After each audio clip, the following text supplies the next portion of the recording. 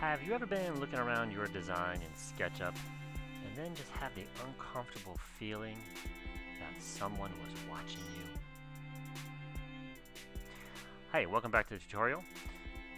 This time we're going to do a couple of fix-it jobs. We're going to show you how do we zoom in and zoom out. Notice I'm not going up to the magnifying glass each time to zoom in and zoom out. I'm using two fingers across my trackpad. If you have a scrolling mouse, you could use that as well. And let's talk about the oopses and accidents we have.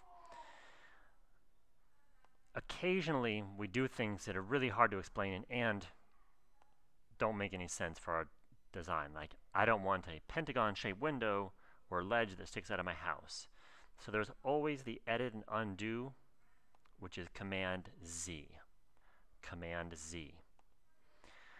Now, one more thought about the windows. They're really tough to put in sometimes. So what I found as an important tip is that you'll have way more control if you zoom in.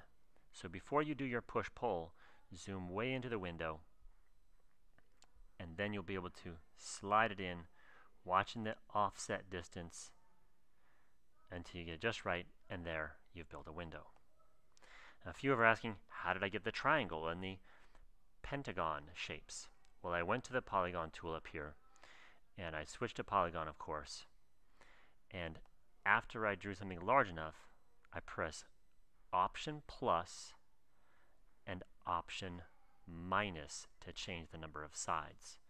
Those hints are right down here at the bottom of the screen. Okay, one other helpful tip.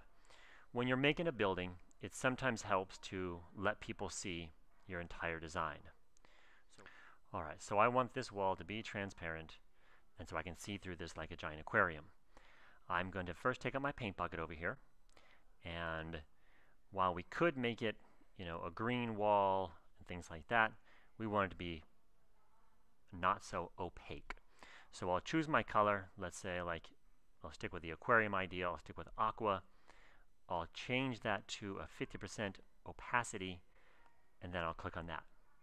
But now you're saying I can't see all the way through the building. Well, remember, this wall is 2 layers thick. There's an inner layer and outer layer. So I switch around to the inside, and I apply the paint bucket again to the inside layer.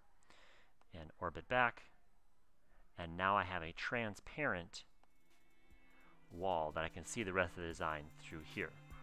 If that works for me, I know I'm going to use it again. I drag that over to my palette of favorite colors, and I can pull those out anytime.